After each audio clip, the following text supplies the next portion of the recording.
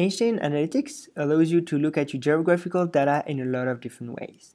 Here, for example, we're having a choropleth map that is leveraging either the full country name or the 3 ISO code, and that comes out of the box. You can either look at your vacancy, utilization, on any metrics you want, and drill into different parts of the world. You can also upload your own custom maps to focus on regions based on your business, or leverage the out-of-the-box state map, and even get deeper and further with the custom maps, like here, for example, where I'm listing all my different buildings downtown San Francisco. And as usual in Einstein Analytics, you can really see and drill in and out by clicking on the other parts of the dashboards.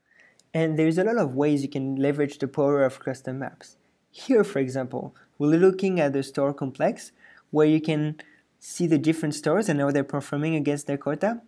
You can focus on different sales manager, or even focus on different stores. See here, for example, why does the Brookhaven doesn't perform properly? That's not it. You can also look at your geographical data based on longitude and latitude. Here, for example, I'm having a bubble map of my top 50 cities coming from open source datasets placed on the map based on the latitude and longitude. A lot of aspects of the maps are very easily configurable in Einstein Analytics. Here, for example, I can change my projection type to really fit the way I want to look at my data, or I can change the map type or select auto zoom. That would allow me to directly focus on the area where my data is. For example, if I were to focus on China and only have Chinese city, it would automatically zoom in into this area. Same for India, United States. At the end of the day, with just one button, I can have my map adapt to my data. And there's so much more of my visualizations I can customize in Einstein Analytics. I'm looking at different metrics for my opportunities, which is bound to 2000 by default, and I can augment this number manually if I want to. I can go in the edit mode and take the customization to the next level.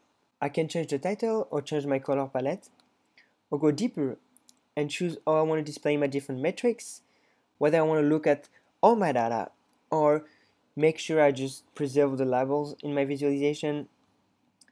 I can go to the axis level, change my legend positioning, or even customize my tooltips so that I can have more information as I'm hovering through my chart. Not only I can customize how my data is visualized, I can also provide some contextual information. I'm explaining here where my forecasted value is coming from. I can also provide my sales total for today. Note that the markers are actually available on all the chart types, be it a pie chart or any other charts that Einstein Analytics would recommend. The beauty of Einstein Analytics is that you can access all those advanced customization in every chart, so that you can easily take your analytics app to the next level.